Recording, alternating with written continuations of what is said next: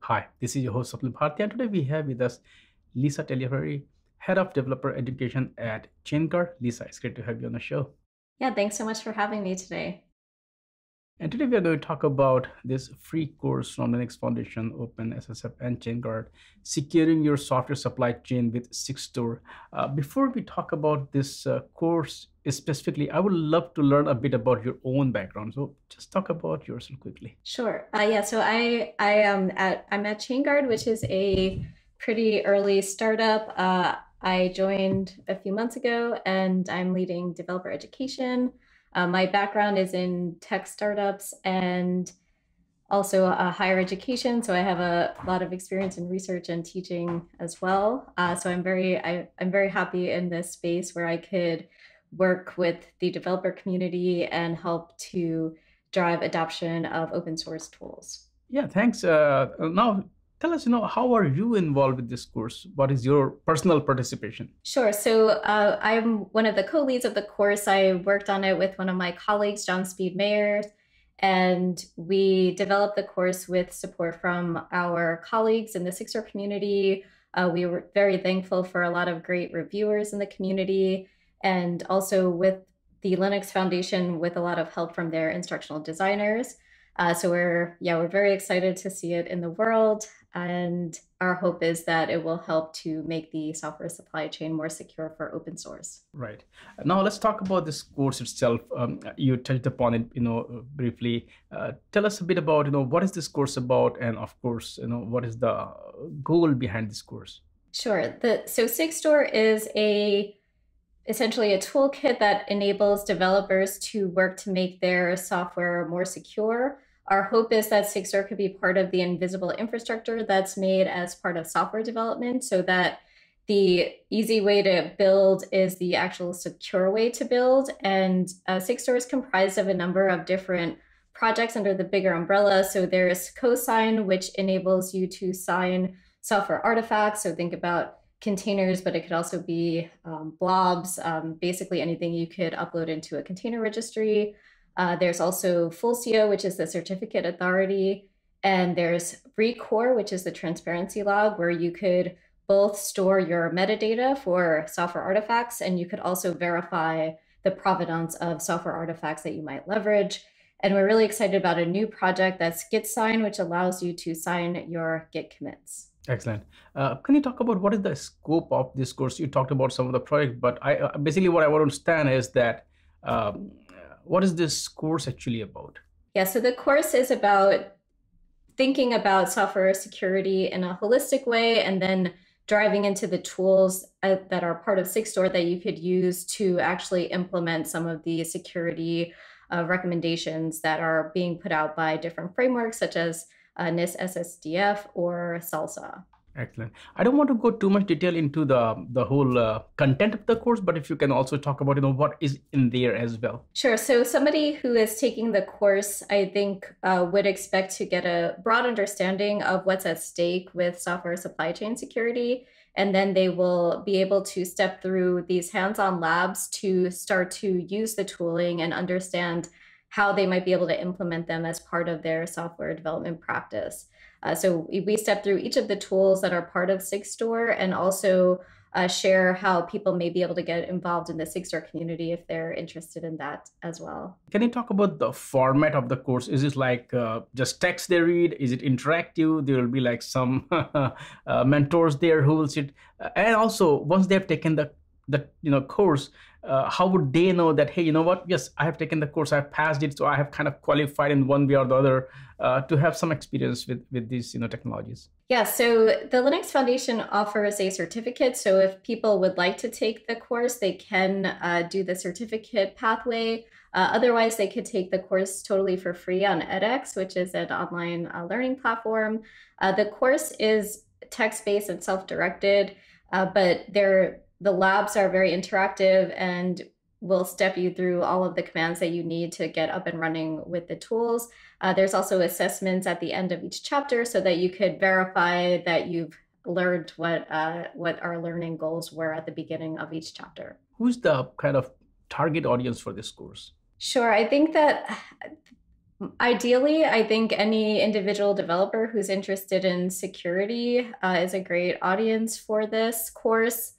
I really think about the open source developer in particular and how they might be able to think about the work that they're doing as part of the bigger open source ecosystem and how their security practices can influence those around them.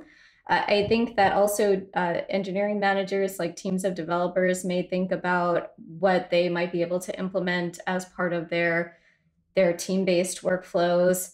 I think that security is something that could be really intimidating, but I hope that this course helps people to understand that there are little things that you could do incrementally to start to make your security practice more holistic over time. You said, that any developer who is interested in security, you're from Chainguard, we are seeing a shift left movement. A lot of things are moving in developers pipeline. Security is no longer kind of considered as someone else's problem, right? It is kind of becoming a developer's problem.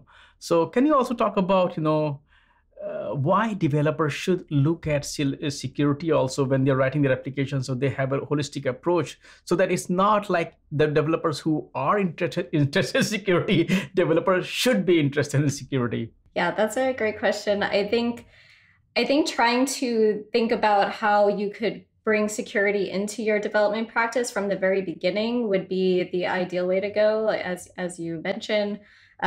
Thinking about what are the little things that you could do to start to make your software more robust and more secure. Think about signing your releases. Think about including an SBOM, software bill of materials, as part of your releases. Think about making it more obvious how people could see the provenance of your software if they're using it as dependencies as part of their supply chain. And also think about like auditing your dependencies, keeping your dependencies up to date. And Sigstore has been working with a few different package managers to try to implement some of this Sigstore security practices as part of that work. And we're really excited about those partnerships. And I think there's lots of opportunities for working to make the supply chain more secure in a pretty frictionless way. How seriously do you think organizations are taking it? The point of this question is to we talked about developers, but developers can do only so much if the organization itself does not have a security policy or culture in there. So what is your advice for organizations so that they can improve their security posture? Sure. I think that security needs to be structured in as part of organizations, their software development practice. I think that if organizations are using things like CI/CD tooling, there are ways that they could implement security as part of that. There's Tekton, which is a CI/CD tool that enables Tekton chains that lets you take snapshots of your after your workflow goes through. And there's also GitHub Actions, which enables you to connect with co-sign directly that will help you sign while you're doing your CI/CD. I think it's important for an organization to think about security in a structured way and not allow, not kind of leave it up to individual developers to make those choices. It needs to be a full team-wide, organization-wide approach. Right. And courses like these, they do help, with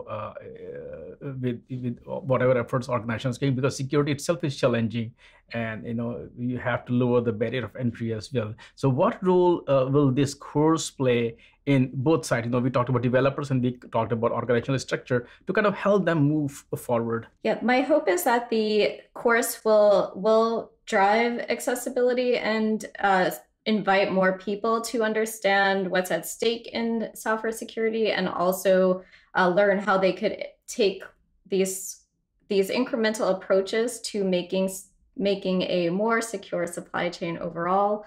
And I think what's so great about this Sigstore project, and what encouraged me to get involved as well, is that it's really trying to make things easy, and I would say even fun. Like it's such a delight when you could check your metadata and your signature in the record log and seeing that it's there and being able to share that with others. And I think that Sigstore is a great way to start to think about software security in a broader way. Lisa, thank you so much for taking time out today and not only talk about this course, but also share some, kind of insights and also advice to organizations and developers, first of all, why they should look at security seriously. It's nobody else, no, it's not someone else's problem. And also how organizations can, improve their security posture, and how courses like these will help them. And of course, there will be more courses like these, more collaborations. So I would love to have you back on the show whenever there is new update. But thank you for your time today. Yes, thank you so much. And anybody who would like to get in touch, please join the Sigstore Slack channel, and I'm happy to chat there.